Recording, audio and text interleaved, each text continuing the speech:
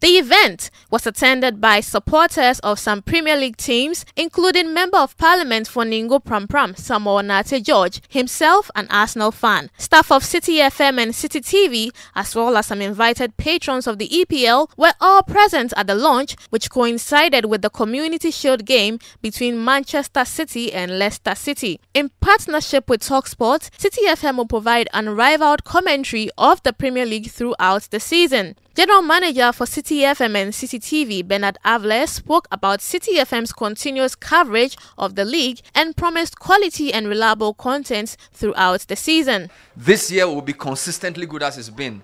The whole idea is to give people something relevant, and a lot of our audiences love the EPL. And so this is just to cross that threshold and give them many more exciting times. So on behalf of management of Citi, on behalf of our sponsors, Betway, Good Day Energy Drink and APSA, I want to say thank you so much for being here at the launch. Some fans also shared their thoughts about Citi FM's coverage of the Premier League. Citi FM's coverage is one of the major benefits or blessings to us as sports fans.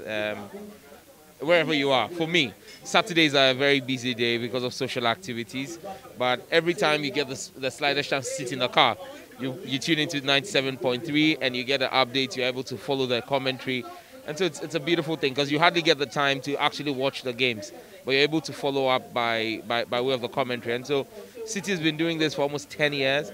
And it's a wonderful thing that you do. Yeah, it's a good thing, and it gives you a lot of things to, you see, back in the days, like, let's say 10 years ago, when you don't have a chance to watch the game, it's hardly for you to listen to commentary. But this time around, you just need to tune into your radio, whether online or your radio, you can listen to commentary. Quality commentary. Quality, not quantity. Quality with history, analysis. So it's good. If we take a good opportunity, it gives you, when you want to learn more about EPL, you learn a lot about history. They give the quality commentary, so it's a good thing. I think if I would describe it, it is the ish.